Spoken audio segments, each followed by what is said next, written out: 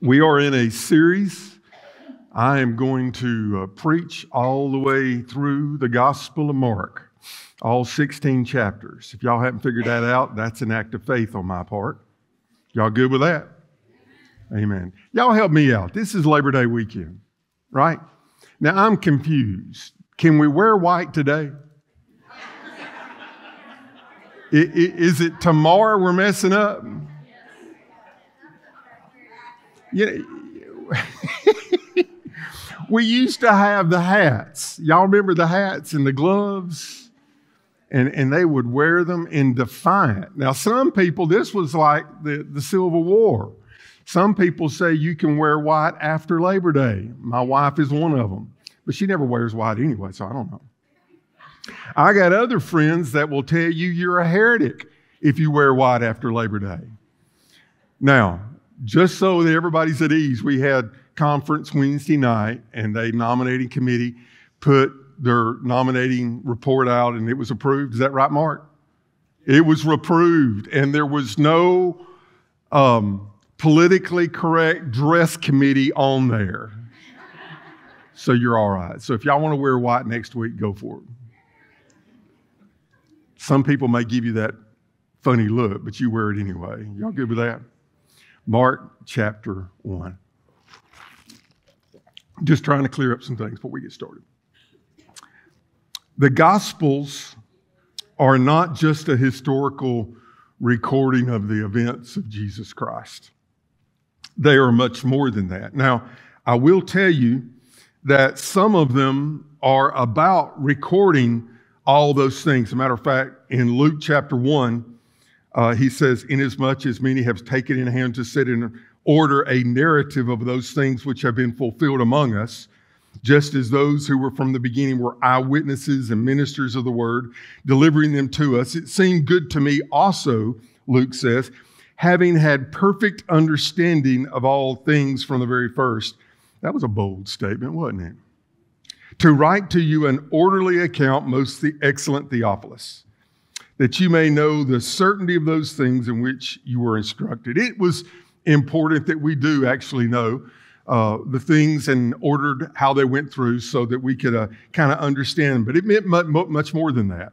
Matthew's gospel, he was very Jewish, and he wanted us to see the Christ from a very Jewish perspective. John brought us that symphony of theology. In the beginning was the Word, and the Word was with God, and the Word was God.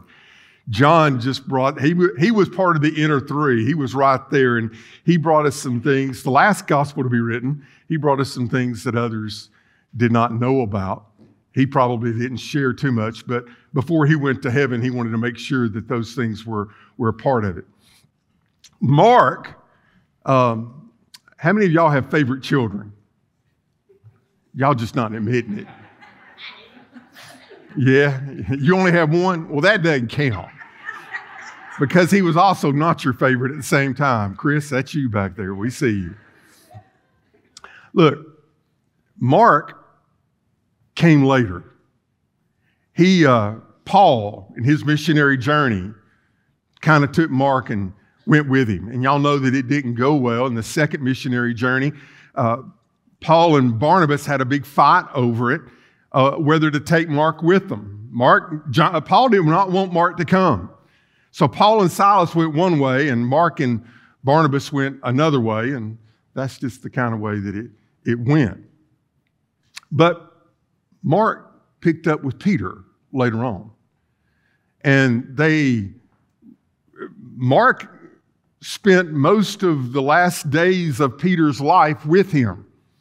So when we come to the Gospel of Mark, we're getting a lot from the advantage point of the Apostle Peter. And he brings in a different flavor than the other Gospels. Now, everything that you're going to see here is from the anointing, the inspiration of the Holy Spirit. All of God's Word is the inspired, infallible, inerrant Word of God. So literally what happened was the Holy Spirit comes and begins to work in Mark's life to record these things down. So it's as the Holy Spirit tells it, okay? but it's definitely got a Peter flavor to it. And the thing is about Peter and Mark messed up because when it came to difficulties, he didn't go forward. But Peter had a little bit of that too, right? Now, Peter was bold and Peter was about going forward, but he also faced the difficulties of that as well. So as Peter grew to be used as a tool in God's hands, so did Mark. So you see these things put together, and it's really the Holy Spirit unveiling the good news of Jesus Christ.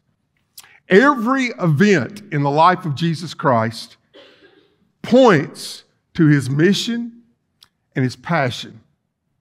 So we're going to begin with it here in verse number 13.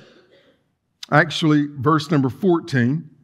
It says, after John was put in prison, Jesus came to Galilee. That's where he was going to do the beginning of his ministry, preaching the good news, preaching the gospel of the kingdom of God and saying, hear these words, the time is fulfilled, the kingdom of God is at hand, repent and believe the gospel. I call this the Advent. It's the arrival of the good news. It's the beginning. So what you're going to see Mark do here is he's going to kind of just put it together in very short form. It's the beginning. Jesus came to fulfill the plan of God for salvation, and he began by preaching it. So he went to the right place, and he began it. Now, there is a broad invitation, for God so loved the world that he gave his only forgotten Son. But there's also a personal invitation. God calls people one heart at a time. One heart at a time. It's God's voice to you and your response to him. He knows every bit of your DNA. He knows where you've been. He knows what you've done. He loves you completely. And he just wants you to know that you are important. So when he says this here, it's a personal thing. That's what we're going to look at today. He said, the time is fulfilled. The kingdom of God is at hand. Listen, today is the day of salvation. Now is the time. There is no better time than today. God meets you in the present tense. Always meets you in the right now. Now, he can remind you of the past, and he'll be there in the future, but he's the eternal one. No beginning, no end. So in every point in all time, he'll always be there in the present tense. In the present tense. So when God comes and speaks, he's going to speak to you today in the right now. Now is the time. God is here. Do you remember the first time God got your attention? You remember the first time he spoke your name? Do you? I mean, I grew up in church. I tell everybody, somebody said one time, they said, I've been in Sunday school for all these months, all these years. And I said, I've been in Sunday school 9 months before I was born. I grew up in church. And I learned, I wonder how many sermons I've heard. Quite a few. Some by my dad. My dad was my pastor. Some by my mom. Y'all know what I'm talking about? I'm not sure whose sermons did the most work, but it's always a personal thing. He looks at you, eyes to eyes, heart to heart. There's a connection there. I remember I was minding my business in the back of the church. Well, kinda. I was sitting with my girlfriend, and we began by holding pinkies. Did anybody do that? Then I got so bold, I held her whole hand. It was in revival services, and I used to pray that the preacher would preach a long time so I could hold her hand for a long time. But Gail Smith, the man that actually, after World War II, when my dad came back from war, he didn't go to church. Sundays were reading the paper. But Gail Smith loved my dad and brought him back to God was a tool in God's hand to bring him back to God. So Dad loved Gail, and Gail came and preached a sermon. And it's funny, of all the sermons I ever heard, I was sitting there and it was like the spotlight from heaven. Y'all know what I'm talking about? And it just beamed down on me. And I forgot everything else. And it was like God just came with his presence and said, I love you. Now there's some things I don't like, but I love you. And I would love to have a relationship with you. Do y'all remember the first time God came personally to you? He said, repent and believe the gospel. Right there, that's the salvation story right there. It's not more complicated than that. You believe, and of a process of that, you know He's holy, He's good, and you are not. You repent, and you believe at what Christ did. You believe in the good news of the gospel, and you follow Him. That's what it's all about. When the weight of sin fell in my heart, it was like the weight of the world was on my shoulders. I felt like my chest was going to burst. I knew that drawing, the Bible calls it a wooing, and that's God reaching out in love and saying, let's come together. Let's be one. Let's be one. So let's watch how this is demonstrated. All right? Look in verse 16. Now, as he walked by the Sea of Galilee, he saw Simon. He saw Andrew, his brother, casting a net into the sea, for they were fishermen. Then Jesus said to them, follow me, and I will make you become fishers of men. They immediately left their nets and followed him. When he had gone a little further from there, he saw James, the son of Zebedee, John, his brother, who were also in the boat mending their nets. And immediately he called them. They left their father Zebedee in the boat with the hired servants and went after him. Now, every person's circumstance is different, but they're all the same. Now, you didn't have to be in a religious building to meet Christ. They were at the lake. They were at work. Matter of fact, with Peter and Andrew, they were drawing the nets. And Jesus brought the perfect illustration. Hear the call. Follow me. Now, there's an action that has to happen here. They had to leave the nets. They had to leave their work. They had to leave what they were doing and do an about face. You know, that's what the word repentance means. You're headed in this direction, right? You do an about face, you're going in this direction. They woke up that day to go to work. There was an interruption. There was a hijacking that was happening. Jesus said, follow me. And at that point, they said, you know what? Amen. Praise God. Hallelujah. I think I will. And they left it all behind. They go a little bit further down. Now Peter and Andrew are with them, and they see James and John. And he makes the same request. It's the same for all of us. It's God's heart to your heart, and you've got to make a decision. It's your decision to make. The work for us has already been done, except we must join him.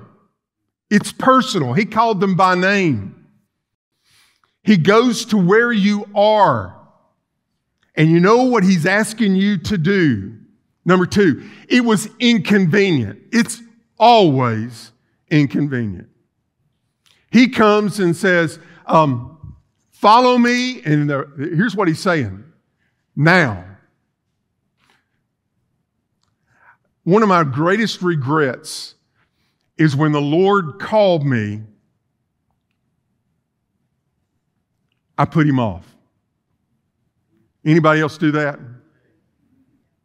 I used to say, well, I'll do this, but one day I'll do this. I'll wait for it to be an important date. That way I'll remember the date. By the way, I don't remember the date. I remember the day. I don't remember the date. I used to do games. If they sing another verse to the invitation, I'll go. Anybody ever do that? My dad was the preacher. I said, if he raises his right hand, I'll go. How silly. How silly. And months went by. I'm very grateful that he kept calling, but I kept looking for it to be convenient. He doesn't wait for it to be convenient. God's timing is perfect. He's never early. He's never late. Aren't you grateful he's an on-time God?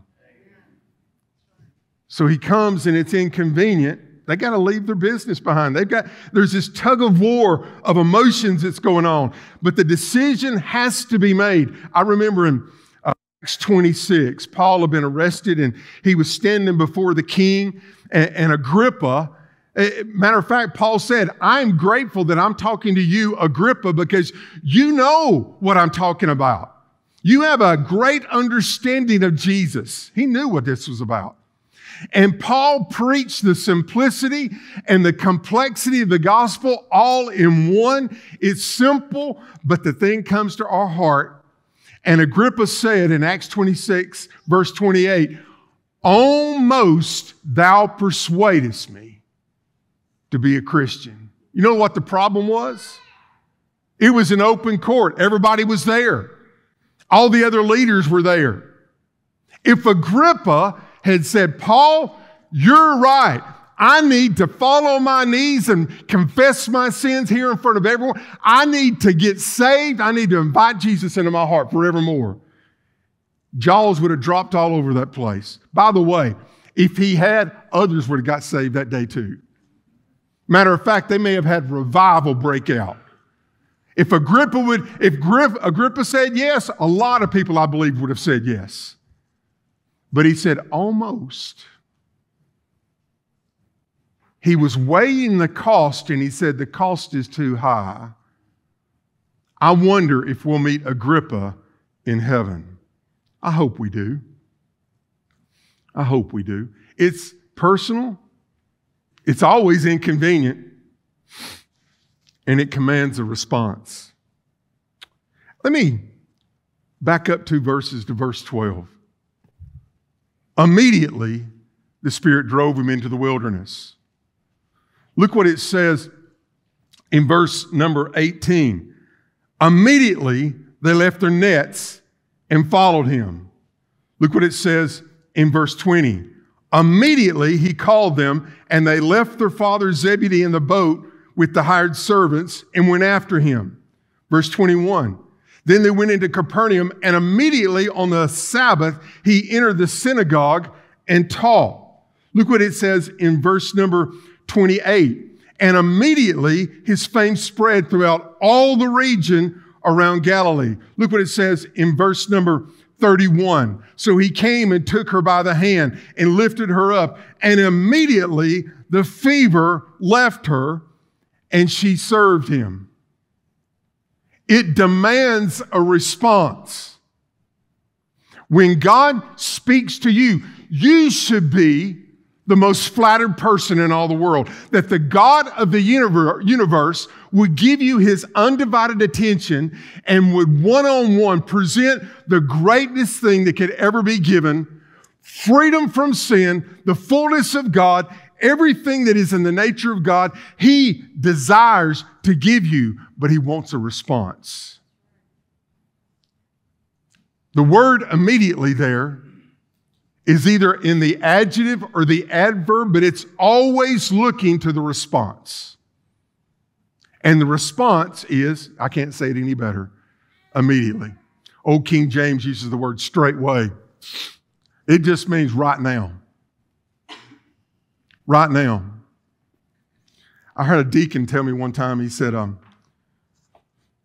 he was in a service and he had been delaying the good news of Christ. He knew he needed to be saved. His wife was saved. People were praying with him. People were over and over and over, they were sharing that he needed to be saved. But he came to church one day. Now, it's different for everybody, but it's personal. It's the same for everybody. But this is what was different for him that day. He said, the Holy Spirit said, I've told you enough. Either get saved or I will withdraw my hand and it'll be over. That'll make you shudder. One of my favorite preachers who's in heaven now was a man by the name of J. Harold Smith. And he used to preach a sermon. His most famous sermon was God's Three Deadlines. And in that sermon, he had many experiences when he was preaching when God would say to someone, this is your time, this is your day of salvation, get saved or I'll withdraw my hand. Now, in his sermon, J. Harold Smith would talk about many people who would say no. Some would get up in the back of the church and stand up and openly mock him. And he said in every instance, he had a bunch of them. I don't remember exactly how many, but God took their life within the next day. Now, God is God. He can do whatever He wants, whenever He wants, however He wants. Far be it from me to tell God how to do His business.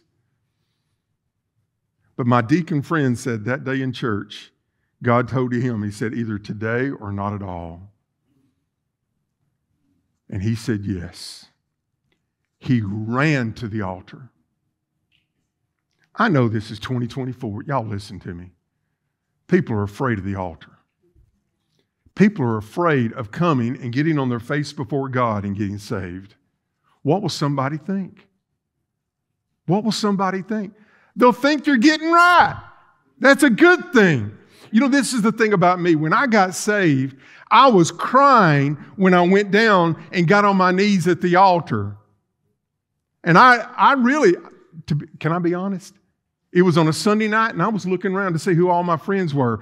But I felt like my chest was going to explode if I didn't do it. And I went down and got saved and I was crying when I went down. But when I got saved and I stood back up, I was happy as could be. The whole church was crying. They were celebrating. Do you actually think somebody's going to come up and poke fun at you and say, oh, you got saved today? Ha, ha, ha, ha, ha. You know what would happen in this building?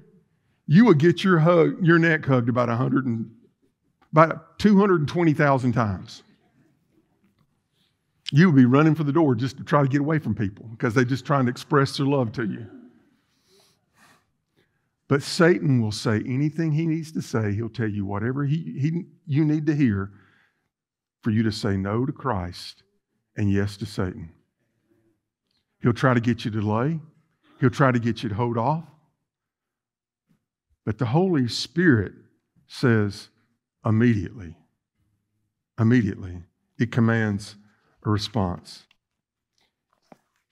Can I say that you don't have to get saved in church? Y'all okay with that? But some do get saved in church. Look at verse 21. Then they went into Capernaum, and immediately on the Sabbath he entered the synagogue and taught. And they were astonished at his teaching, for he taught them as one having authority and not as the scribes. That's a sad note. The scribes were the people who were the keepers of the word. But when they preached the word, there was no power. That's the scariest thought for any preacher, is if we're up here alone. When we come up here, by the way, I am trying my best to do today what he did. They would come in, Jesus would take the Word of God, he would read the Word of God, he would amplify the Word of God, but he was waiting for the power from heaven to come and speak to hearts. The authority is not in the preacher. The authority is not in the style of the preacher. The authority is not in the intellect of the preacher. The authority is in the hand of God. I can speak to your ears, but only God can speak to your hearts. Now, if God does this, and people come and they'll say different things, and Rick, they kind of give you a sideways compliment on your preaching. I just love your preaching. I said, you just love the Word of God. Right? Because what you come for is not to hear me, right? God forbid if we just come out of habit. But if we come because we want to get close to the fire, if that's your heart's desire, He'll light your wood.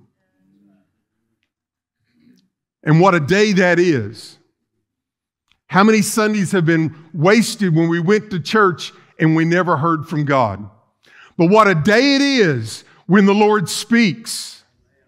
He took it and he preached the Word of God, and they said, Wow, this is authority. Look what it says in verse 27. They were all amazed so that they questioned among themselves, saying, what is this? What new doctrine is this? For with authority he commands even unclean spirits, and they obey him. Now that's because there was somebody there in church. Let's talk about him. Verse 23. There was a man in the synagogue with an unclean spirit. He cried out saying, let us alone. That sinful nature that was inside of him, that Satan had control of him, said, we don't want this. What have we to do with you, Jesus of Nazareth? Did you come to destroy us? I know who you are, the Holy One of God. Jesus rebuked him and said, be quiet and come out of him. By the way, Mark chapter 4, when Jesus was within the boat, he was tired and he went to sleep and the storm came up. Y'all know the story? And the storm's coming up and everybody thinks that they're going to sink, so they go wake Jesus up. Jesus said these words, be still. Peace, be still. Literally, be quiet, shut up. I'm in control. And that was making the storms of life come had to obey the word of God. Same words here. Be quiet. Peace, be still. And it moved out of the way, and the Lord moved in, and things got good. Isn't it awesome when somebody that you know and you loved and you prayed for gets saved? Amen. How many of you prayed your children to heaven? Praise God. How many of you are praying your grandchildren to heaven? Some of you lucky dogs are praying great-grandchildren into heaven. When I go to heaven, I want to be there. Amen. I'm grateful I'm going to be there. I want everybody there. This is the place where God can do some amazing things. I understand in our world that coming to church is becoming non-fashionable. COVID hit. It's been different. Y'all shake your heads if you know what I'm talking about. It's been different. People they don't necessarily come. We have people who watch us online. I'm grateful for that. We got a lot of people who watch us online. But listen to me. I'd rather be close to the fire. You can get saved. Where are you at? There's the camera. You can get saved on your couch at home. God's Spirit can meet you there. But you can also get saved in a pew. The convenient time, the right time is when God calls you by name. Great things can happen. Can I say one last thing? Look in verse 29. Now, as soon as they had come out of the synagogue, they entered the house of Simon and Andrew with James and John. James and John were with them. But Simon's wife's mother lay sick with a fever, his mother-in-law. And they took Jesus about her at once. So he came and took her by the hand and lifted her up. Come on now, just one touch will do. If it's the right touch, if it's the right hand, if you're putting your life into His hand, oh, what God can do. Exceedingly abundantly above all that you could ask or even think. No mind can comprehend all the things that God has prepared for those who love Him. He took her by the hand. Now, a lot of people have said, oh, this is about physical healing. It's not necessarily about physical healing. God allows physical distress. God allows the difficulties of life. We're all going to go through difficulties. We're all going to go through circumstances. You're either in a storm, you just left a storm, or you're about to walk into a storm, but it's not the size of the storm, it's the size of God. And when God meets you in your circumstances, you have 1 plus God is the majority, correct? God can do amazing things in the life of any person who will let Jesus be their Lord and Savior forevermore. He touched her. She got up. Now, church, listen to me. Listen to me now. And immediately the fever left her. Look up there on the screen. What's that last sentence? Say it again. I didn't hear you. Say it good and loud. You get right with God. You let Him in. There is an energy that He places inside of all of us. And it's just like you're waiting for God to say, go, sick them. And you're like, arr, arr. You're going to go. And the longer I serve Him, what? The sweeter it goes. Just one touch will do. Y'all know these words. Sing them with me.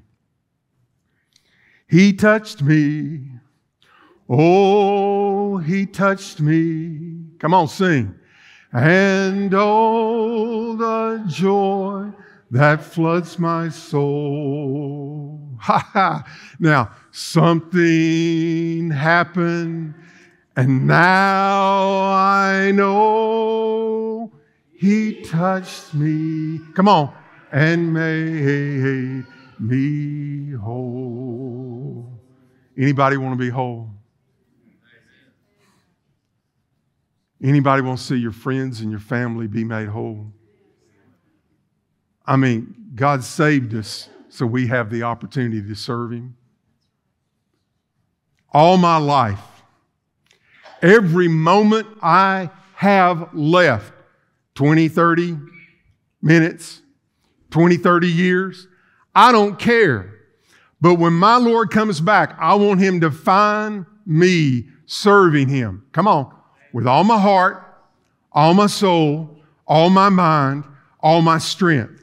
Satan wants to distract us. He wants us to get our minds on all the things that doesn't matter. He'll tell you there's a more convenient way. There's a more convenient time. There's one way, and God has a time for all of us, and we need to be about the Lord's business. Y'all hear me? Oh, but God will use the preacher. No, He'll use you.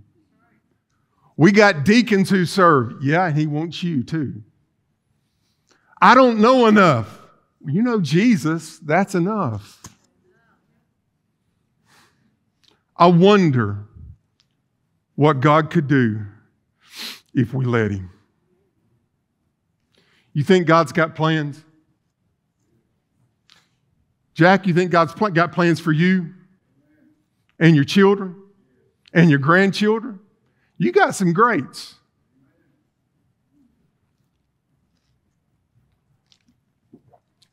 How many pessimists do we have in the building? Not a hand? Not one? Oh, we've got some silent pessimists. The ones that say, well, preacher, I don't know. Well, all right. But Jesus does. Exceedingly abundantly above. Now, I've already done more preaching than we're going to do living. But the gospel is alive and well.